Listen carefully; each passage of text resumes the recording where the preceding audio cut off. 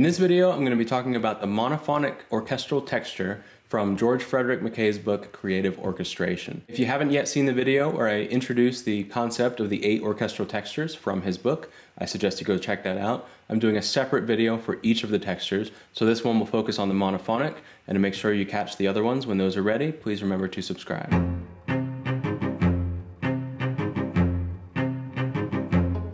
So the monophonic texture is one sound, one line. It could mean just a soloist playing a melody, or it could mean 2 people in unison or in octaves, or it could mean your entire orchestra in unison and octaves. So you can go from a very isolated, intimate, single sound to just a massive, huge sound, all from a single melody. So I think it's a bit underrated how much mileage you can actually get with a single melody, either in unison or in octaves, and how much focus and intensity and interest you can get when you're contrasting a complex texture with then a single focused line. It can add a really interesting, different section to your piece.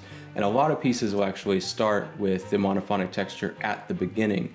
There's a certain kind of like opening the curtain idea of like, here, let's just focus on this one line before we expand out into richer harmonic colors. So one of the most famous examples of the monophonic texture in an orchestral setting comes from Scheherazade by Rimsky-Korsakov. The very opening of the piece starts on this huge octave and unison line, which is just full of power. If I remember correctly, I think it's meant to represent the emperor, and it's very domineering and powerful and majestic and big. Like I said in the beginning, you can really get a lot of power out of one pitch, surprisingly. I think a lot of people think you need complexity to get power, but really simplicity can give it to you as well. So there's a couple things that he's doing here that are interesting besides just straight up doubling things in octaves. If we notice right at the beginning here, the horns and trumpets only speak on that first note, and then they rest for the rest of the time. So there's this subtle oomph and push of emphasis on beat 1 on the introduction.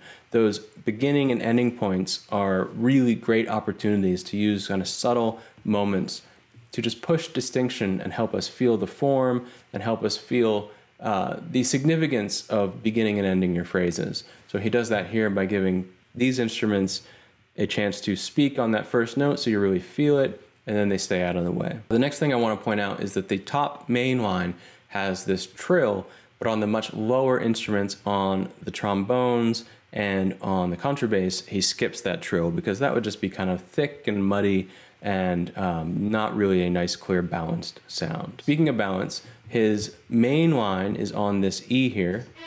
That's his top point. And he's got 12 voices, 12 instruments on that line.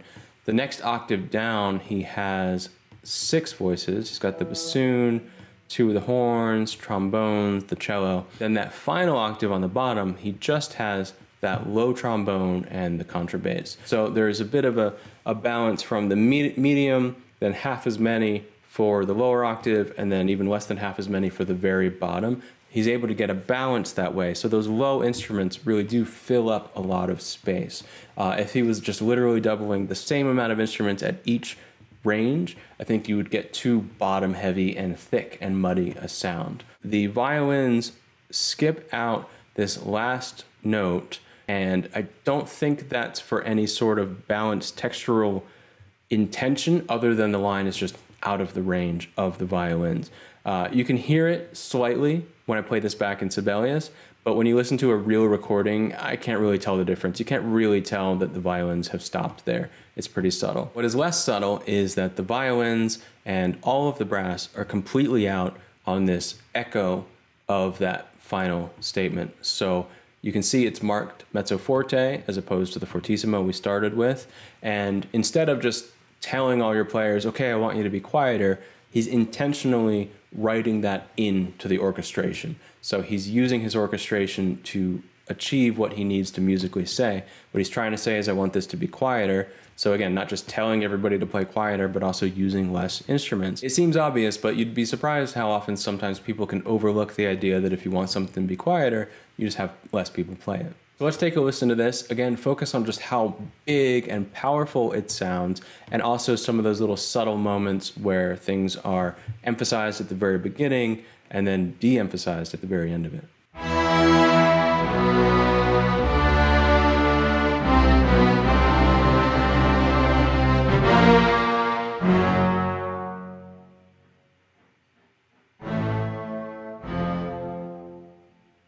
So now I want to actually apply the monophonic texture to some real orchestration. So I'm going to take the Breath of the Wild theme here, just an 8-bar melody with chords, and see what we can do with it with the monophonic texture to get some interest and maybe some color contrast, and still make it an interesting melody to listen to, even though we're only using octaves and unisons. So I think I am going to make a point of kind of exaggerating some of the contrast you can do here. So don't take this as a literal idea of how to do this for a single phrase. It might be a little schizophrenic, but I do want to kind of push some of the moments of extreme loudness and extreme quietness just to make the point. So before I even open up the orchestral page, I want to look at this and see if I can make a plan. So I'm thinking this is what the melody sounds like.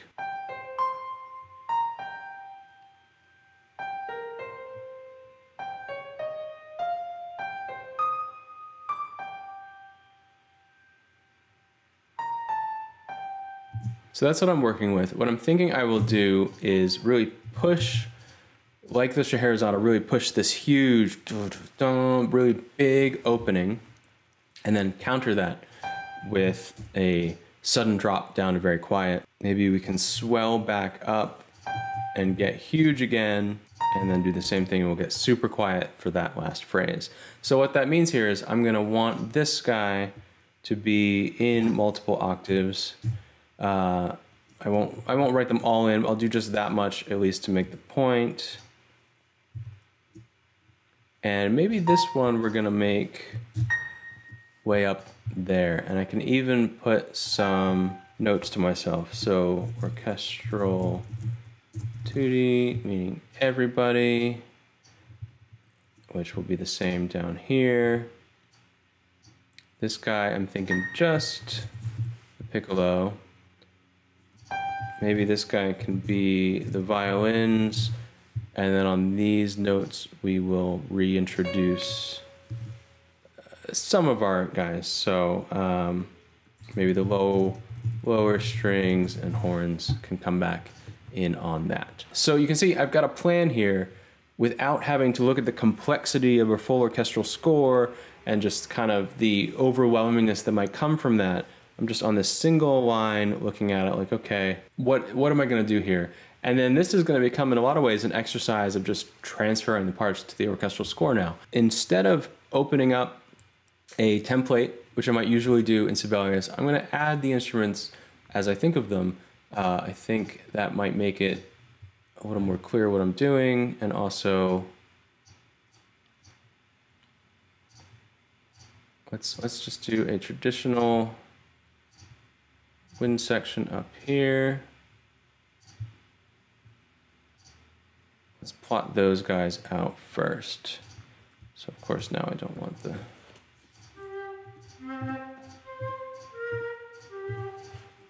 that's our main line, and that will fit well. Get rid of our chords. That will fit well on these ranges. It can be. Let's go here and let's think if we're gonna do 2 flutes, 2 oboes, 2 clarinets, 2 bassoons as is traditional, then we could do each single one of those as an octave, and we'll put you on that higher octave. I'm actually going to add a piccolo and put that one on the piccolo there for our second flute.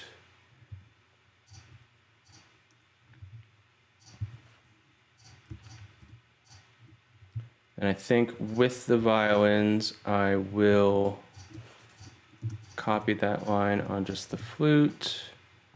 And then when we come over here, let's look at it this way.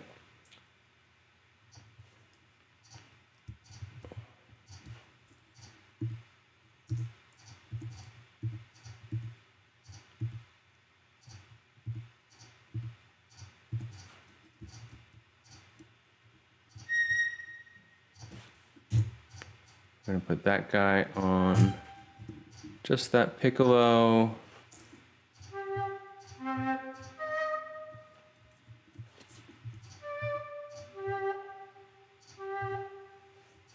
This guy is going to get on him again.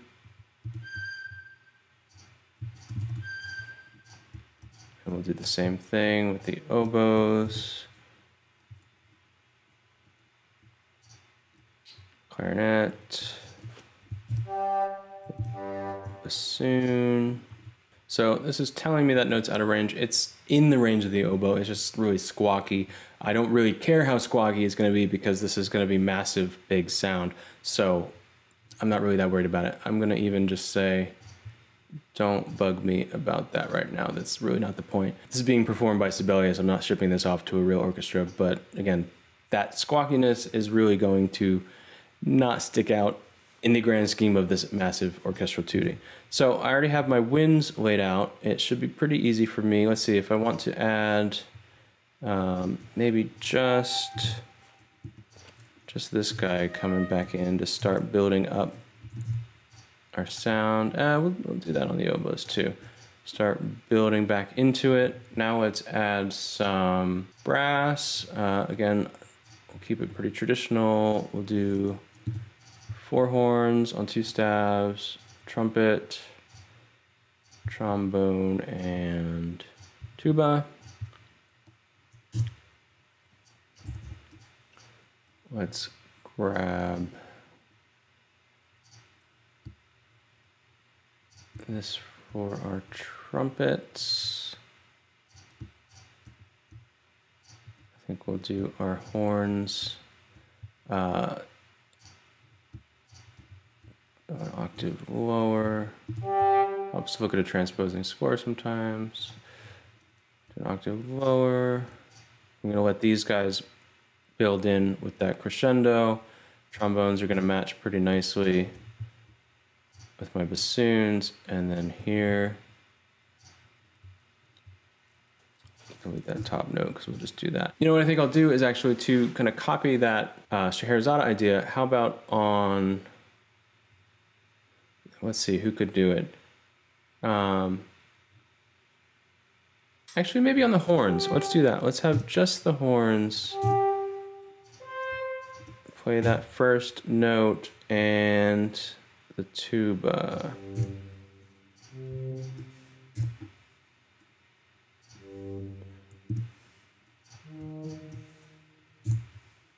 Same thing here.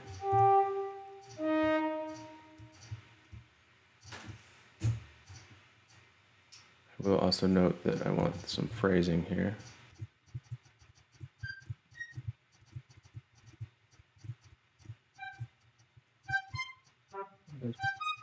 All right, now let's add a timpani to copy that. How would you not be? Let's add a timpani, not 2 timpanis, just 1 would be fine, thank you.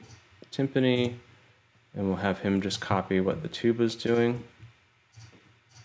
And now let's add our strings.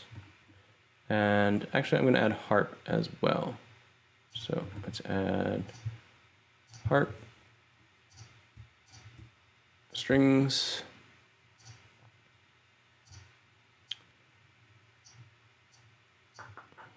grab our flute as our model here.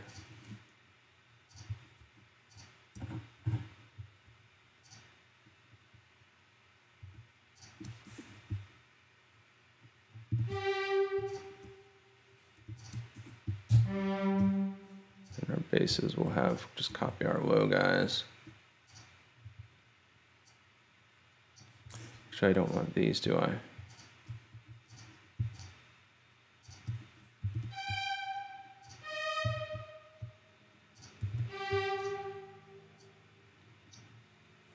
Just thinking I'll have the harp maybe play along with this last little phrase. Maybe an octave lower. All right, so let's ditch our original. And there it is. Let's see what we got.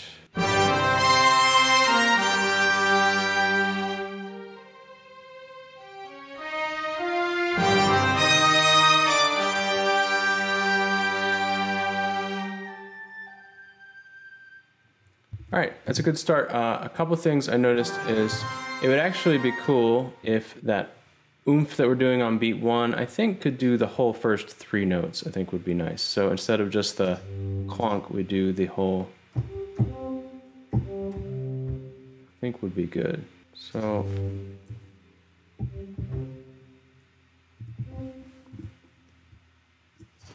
you work down the octaves.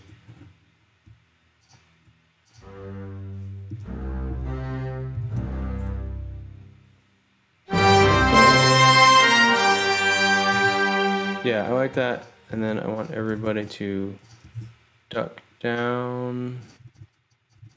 I'm gonna leave the bassoon, even though he's kind of the only guy in that low end there. I think we need the lower octave perhaps on these guys. Well, let's hear. I want to hear that again.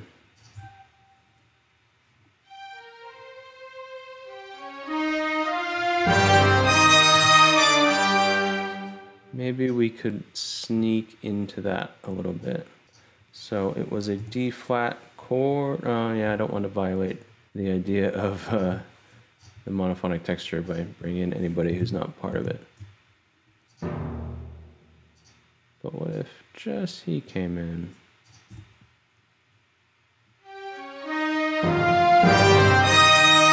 That could be interesting. With those guys. Let's see.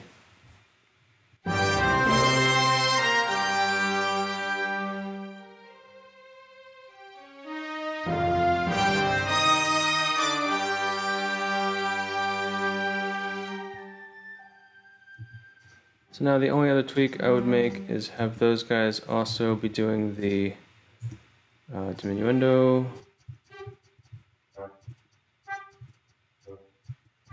All right, so there we go. Pretty good for a quick run through of how the monophonic texture can be applied to an existing melody. You can see that there's a lot of contrast. There's sections that are loud and intense and sections that are lighter, and we can even build in some crescendos and some builds into other moments.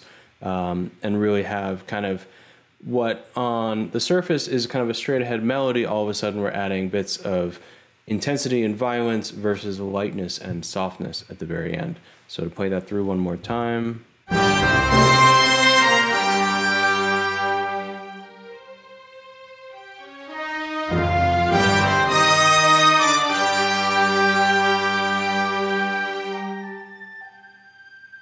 And again, the point of the monophonic texture is unisons and octaves, so there are no other chord tones, there's no harmony happening here at any time. So the next texture after the monophonic is the chordal texture, and that's where we kind of twist the monophonic into 3D or into Technicolor by adding chord tones and harmonic richness to it. So please subscribe so you catch when that one comes out, and I'll see you there.